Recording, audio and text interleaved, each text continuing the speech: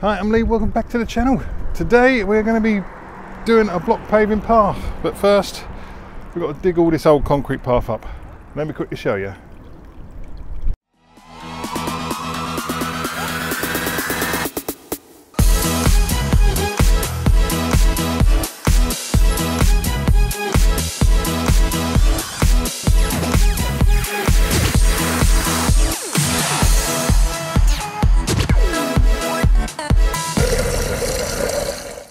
Right, so this is the old path we're going to be digging up.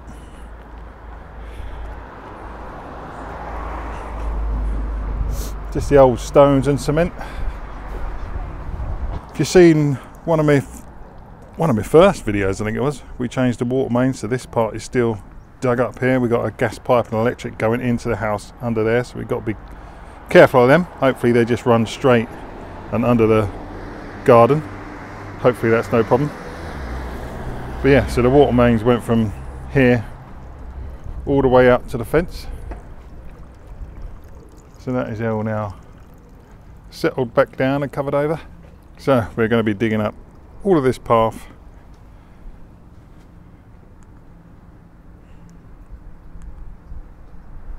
We're going to be probably just digging up to the drain. And then hopefully we're going to be digging all of this up and along under the bay window. So we've got our Titan breaker, picked it up from Screwfix quite a while ago, last year I think it was. Can't quite remember how much it was, whether it's 150 or 200. Got a big bag of sharp sand. I'm hoping that there's still going to be rubble left under here that I can use for like hardcore, so I'm hoping the sand will do. And we are going to be putting down these. Let me show you. It's a nice sunny day, still cold.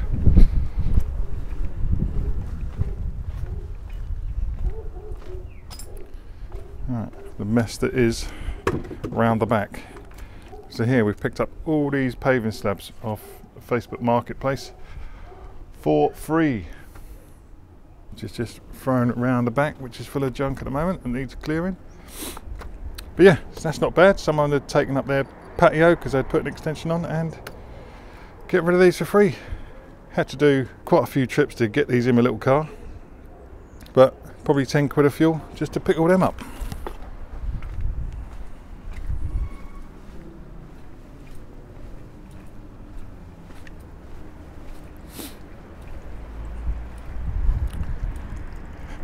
So that sand cost, bulk sand cost me 40 quid. Which is probably more than I need. Plus a breaker, I can't quite remember. I think there's a McAllister one in Screwfix now for about 150. So for 200 quid, we'll get this path replaced. Right, so we get the breaker plugged in and start demolishing. I'm going to start with the chisel bit.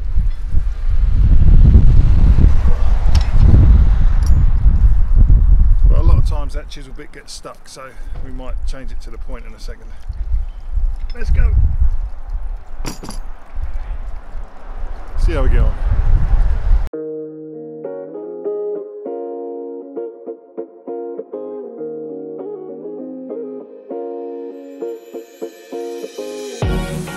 Right, just going to quickly show you what is going on here.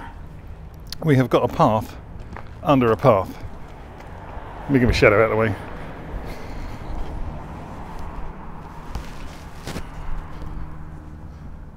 I mean, the old path doesn't look that level, but it's like we got exactly the same path underneath. And the shadows are in the way. Weird concrete edging, but that's obviously how it was before. It was deep, which would have made it step underneath the gate there. I'm not quite sure yet whether this is going to be deep enough for a layer of sand and the brick on top to still finish below the edging strips. It's also curved, concaved, whatever way you want to call it. So the middle is higher than the outside, so I might have to take this path up as well. But we shall see when we've got all the rest up. Right, now I'm going to cut you off. I'm just going to get on with this now. See you when it's done. Right, so I'm actually on day 3 now of digging up this path and getting it all ready. So let's show you where we're up to. Right, so as I was saying before, there was a path under a path. This one has got quite a deep gradient on it. It's quite shallow up that end to quite deep down that end. So it is running down from that end out, but then I've put some sand down here just so I can get the bins out. But you have got a sort of 4-inch step onto the pavement. So previously they'd laid a path on top of this path and it was pretty much level with the border along the top, so it didn't have this steep slope on it. So we're going to be doing the same thing. We're going to be putting our bricks back to level, but for drainage I'm going to drill a load of holes into this path so the water can seep through. Now normally you'd put some hardcore down. I've left some of this behind so I can use this as like hardcore before I put the sand on it, and usually you'd put your weed membrane down first and then your hardcore on top. But I think I'm going to spread some of this hardcore out so it's all level and then put the weed fabric on top of there. I know the weed fabric is probably going to rip and have holes in it. It might be pointless, but then we're going to put the sand on top of that and then the bricks. You can see here we've got our, this is what you've got to be careful of where your utilities come in. We've got a gas pipe there. That is our old lead pipe. If you watch one of my old previous videos, we took up the lead water mains and replaced it with MDPE. So I just need to cut that one off of there. The MDPE pipe's a lot deeper. It's right down at the foundations at about 750 mil. And another reason for taking this up as well is, I don't know if you can see from this line that's on here, this is where the path was going up to, and down here is your damp course membrane, which in our case, because the building's so old, is slate. Now you shouldn't have your path up over the damp course because it can cause damp through the walls and into the bay windows, which we have a few damp issues in this bay window. It was damp when we moved there and all the wallpaper's coming off. So another reason for getting this down, we're going to try and stop the path below the damp course. It should be lower. I'm sure it should be sort of a brick and a half or 2 bricks lower, but anything's better than it being over the damp course, because that can cause damp issues, and we are going to go all the way along. Right, enough babbling. And to save on skip fees and getting rid of all the hardcore, you can do 2 things with it.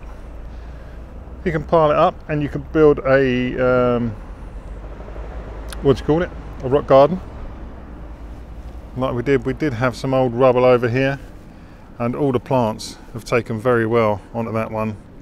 You may not like it, you might do. And then the rest of the bricks, we go down the end of the garden.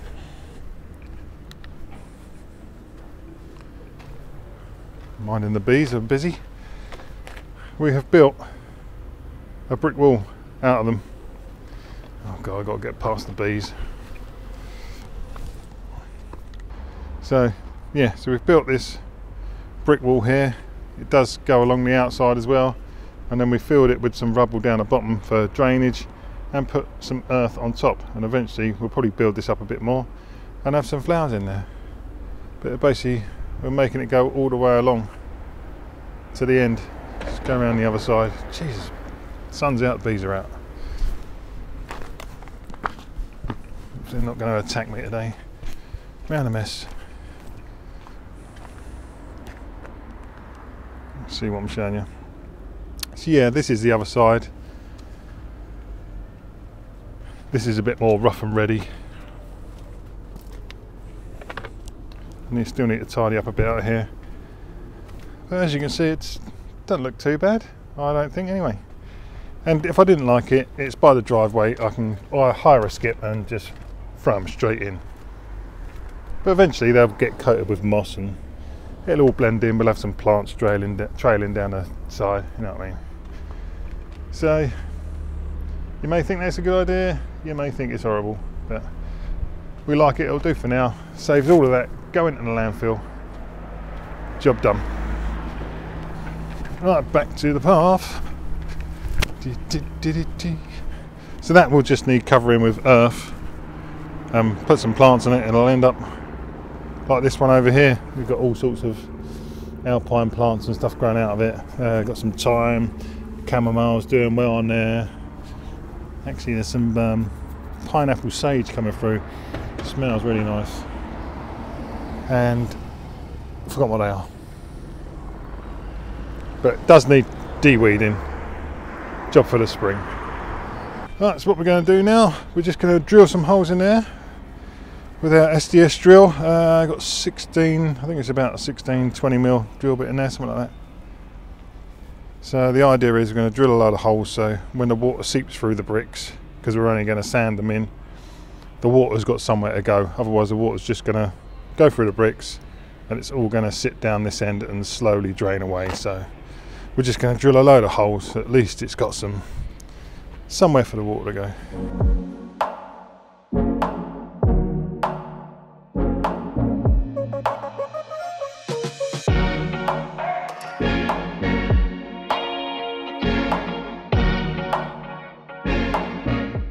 Right, it probably isn't absolutely necessary. Like I said before, this path is concaved, if I can show you maybe. So most of the water's going to go off down the sides, and then there is a gap at the end just under the gate so the water can escape under there anyway. So may not be necessary. I mean, I could have broken all this up, I could have taken the whole thing up, but you could have broken it up so the water can go through the cracks. But I think that's enough hole just to let some water through. There you can see we got gaps all the way down, so the water's going to roll off there anyway. One other thing I'll do, I'm going to snap a string line down here. I think. So I'm not sure whether you can see it is out. Obviously, if we're doing block paving and this is out and it's not square, we've already laid some bricks down the end and they fit perfectly, so I need to keep that width that's down the end. So yeah, I think maybe we're just going to get some string lines on there, straighten these up. Right, so we just put a couple of posts in the ground with a string on it, just so we can see how far out these are. You can see it goes quite far out, if you can see that. Down to the end where it's then touching, the string line's tied up there. So need to push all of these further over till it's up to there. Put some bricks down so we can see our width, which is just about right there. Works out to be about 105. Yeah, what was it? 1 metre and 5 mil. So I think if I get this side straight, put all the bricks up to there, and then I can sort this side out and bring it back forward to obviously come in line with these bricks. So then once we got all these straight and parallel, we can get with putting the sand down and laying the bricks. So I'm just going to dig this mud out from down here, so I can just slide these panels over up to this line. It's only kind of like an inch, and I've got plenty of room there.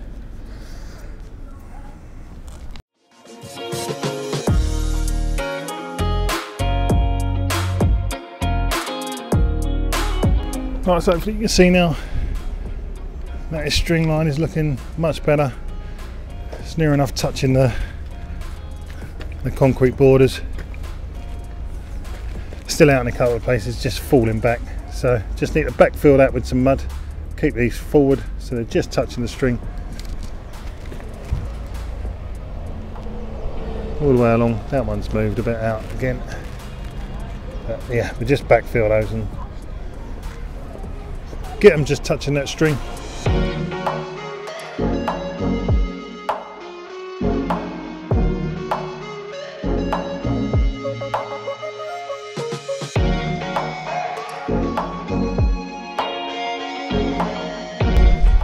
screws are still out. Great. So that's it, we've got it back filled with some sand. Chucked a couple of stones in there just to try and keep it from compressing the sand and going back.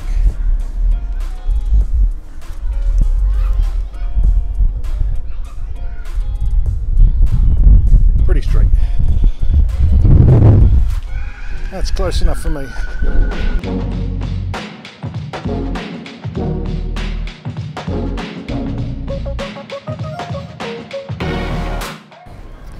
Right, so we've just made ourselves a little tapper down.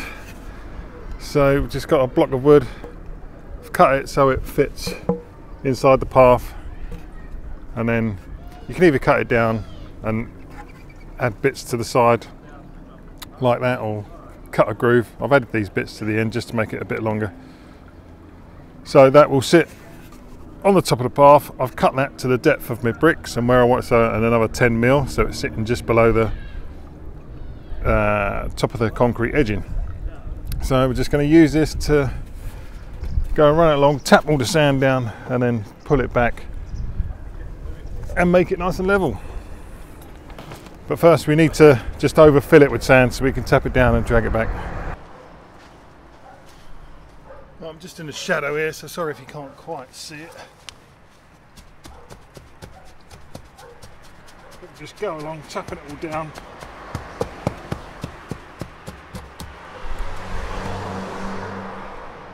Making it firm, and then what we can do is slide it until we've got our edges on the side of our path,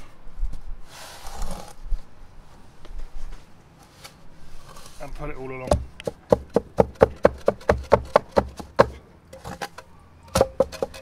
Just brush some back if you're tapping it down, and you can hear it hitting on the side of the edging. Just push some back, pat it down.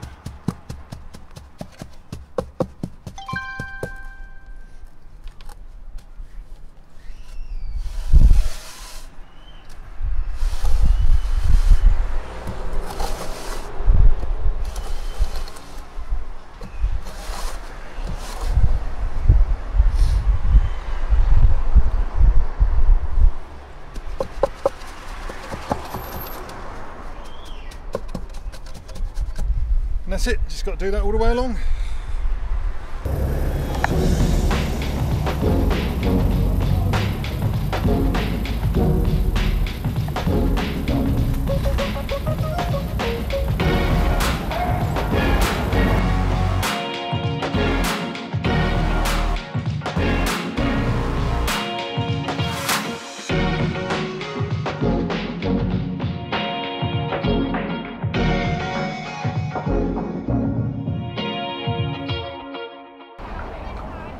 So there it is, we've got it pretty flat now.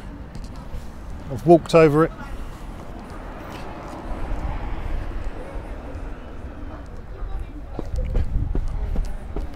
Walked on it, it's very sturdy.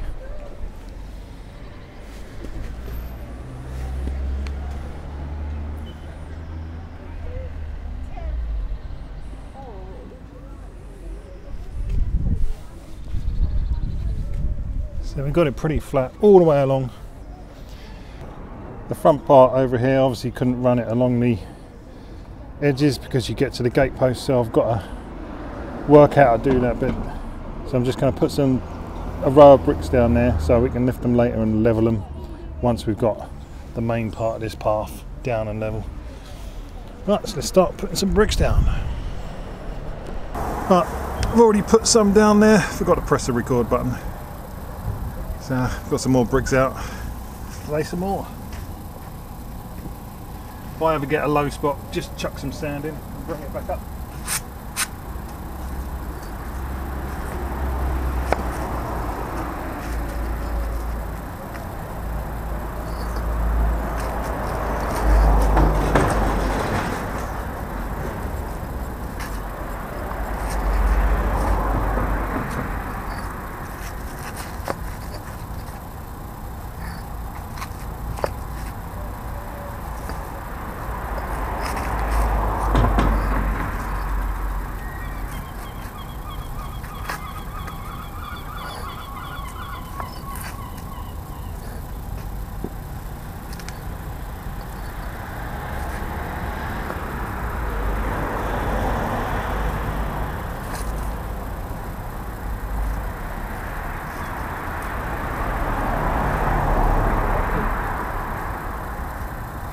there, got a tiny little low spot on that corner.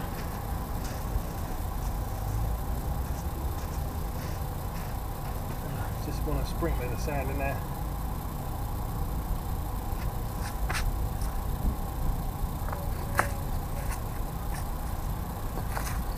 See if it's slightly brown.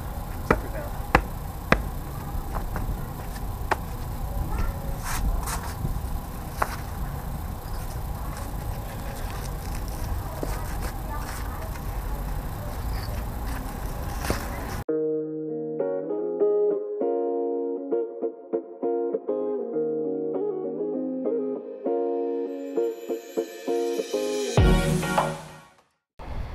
Right, it's a bit of a low sun now. Not sure whether this is going to be very good picture, but there you go.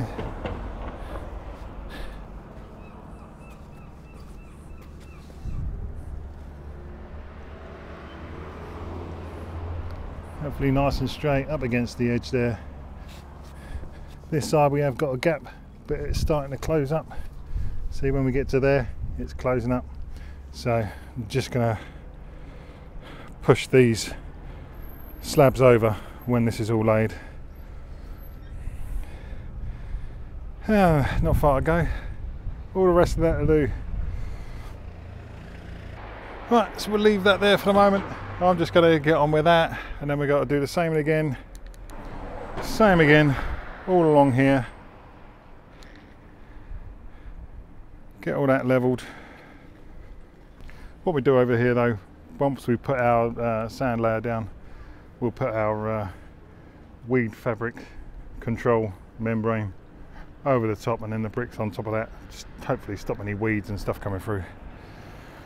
What I'll do, I'll just get on with this and I'll bring you back when it's all finished.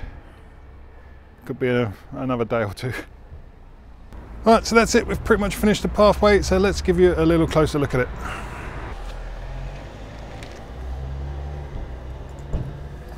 So we was pretty straight along this side, and then we just, oh, mind that stone,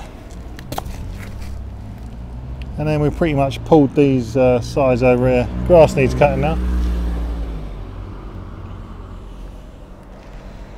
and we've now got a fence up that sort of separates our side garden over there.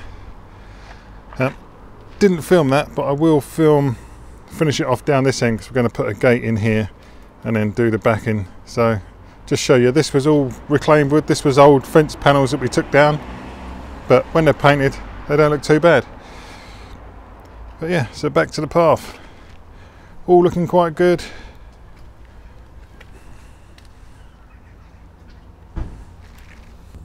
Right, when I got to this area, this was all a bit harder to do because I haven't really got my lines to go off, so I got part of it level with a spirit level, and then just sort of went backwards and across with that piece of wood just to get it all nice and level. It's got a gentle gradient down to the garden and a gentle gradient back this way as well, so it's keeping it away from the house. Here you can see where I put the weed membrane down, just a fabric membrane. That we put on top of the rocks, and then the sand on top of that. Left this open just so I can show you. The roses are falling off, so the fence is going to be coming up to this part of the wall and going across, so we've just got to fill this bit in with the bricks. And if we move along by the door, you can see how high the path was before. You know, it was right up to our damp course on the wall, so now we're near enough a brick below that. And then same again when we got to the bay window, we stepped it down a bit, put a little step in there. Hopefully you can see that. That's probably about 3/4 of a brick, but it just brings us down well under this damp proof course. And with here I've just got to cut a few triangular pieces, so we've got a nice little line, and hopefully leave us with like a thin gap here that I can either fill with sand or just get a few little pebbles or something like that, some small stones. But we are a lot more below the damp proof course than we were. which is what I'm happy with. Then we straightened up this line as well.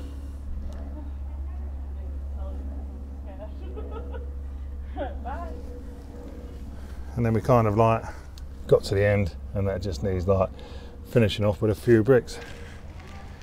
I'll show you quickly how many bricks we had left.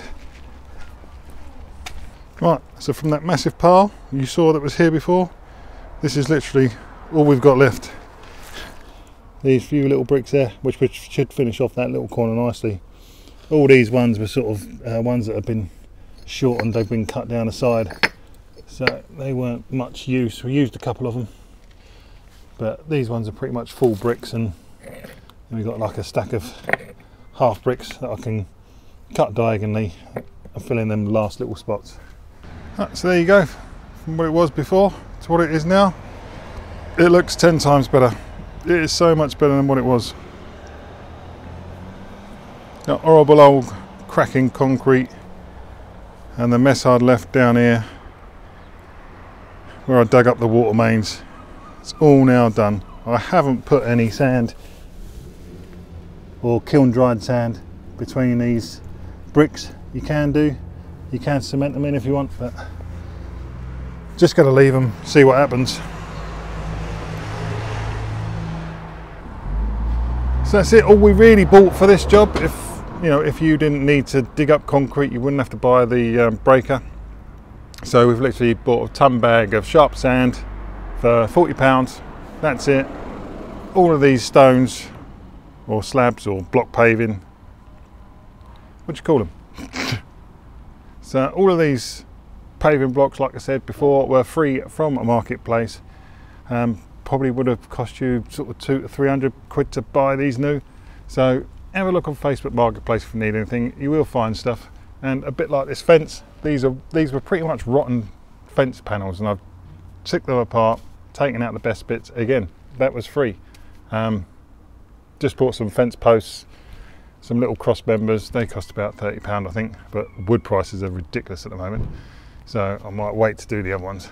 And yeah, and a tin of paint that I had laying around. So I'm going to leave it there. That's it. I hope you enjoyed watching this one. Hope this has helped you out in some way.